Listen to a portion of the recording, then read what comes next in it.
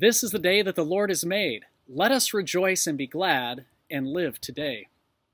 As we enter the season of Advent, we are reminded that Advent is based on celebrating Jesus and preparing for him in three different ways. The obvious first way is by celebrating his birth with Christmas gatherings and gift exchanges, trees and nativity scenes, cheerful carols, and meaningful worship. Secondly, Advent is also a time when we consider his second coming into the world. The Gospel of Mark gives us a vivid example of how this might happen.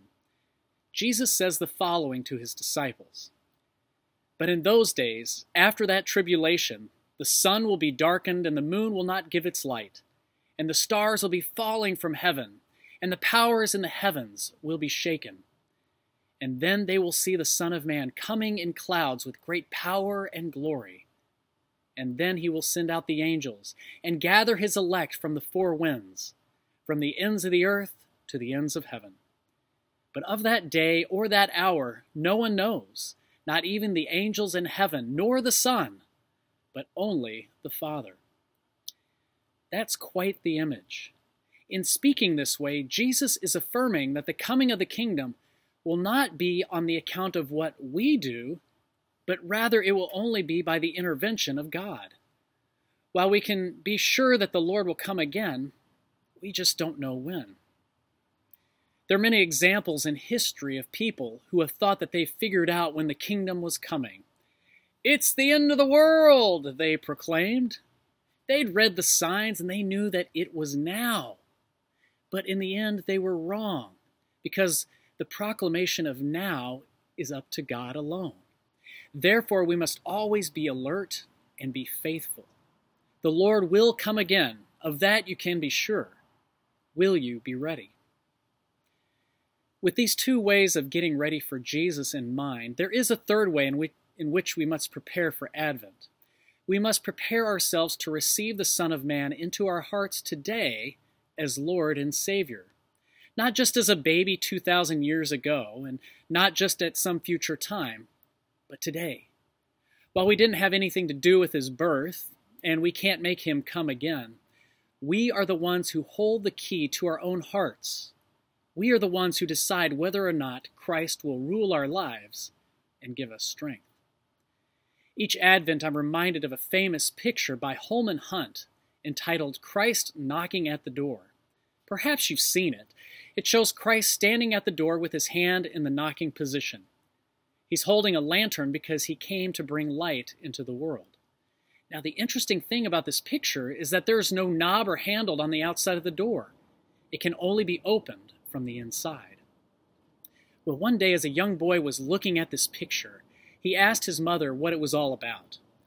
Patiently, she explained the picture to him, and she ended by saying that we are on the inside, and we are the only ones who can open the door for Christ to enter.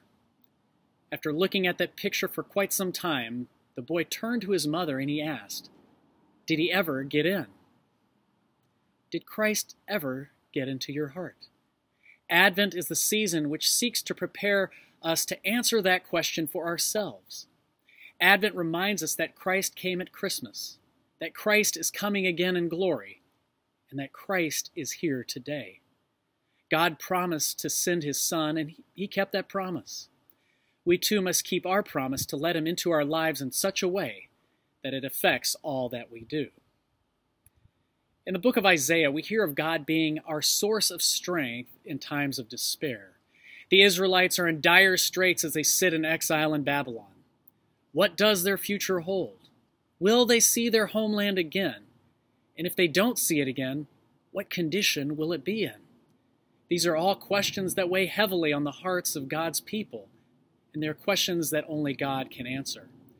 It's imperative that if the people want to survive this ordeal, if they want to find the answers to their questions, they need to turn to their Lord for strength.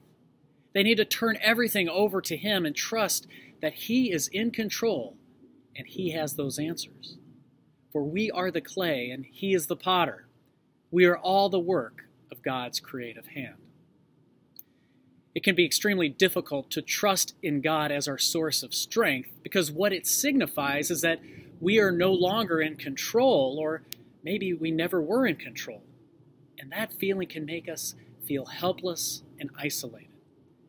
But time and time again, our God proves that He is the Almighty and that He is the one that can calm our spirit when our blood starts to boil up, when frustration sets in, when we become confused or perplexed, or when we just don't have the answers. About 4 years ago, my dog Waylon got loose from our backyard and was wandering away from our home. I set out to look for him, but I came up short.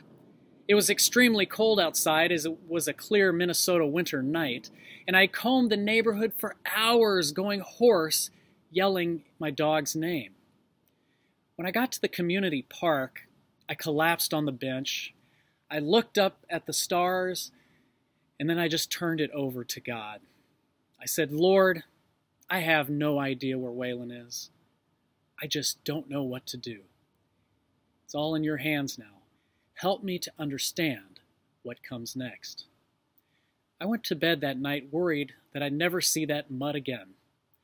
Early the next morning, I called the dog pound, and sure enough, animal control had picked him up. I felt relief. Now, I realize that all stories don't turn out for the best. And my story very well could have ended on a sour note, but I was ready for that. For with my talk with God in the park, I was ready to deal with whatever situation was dealt me. Was he alive?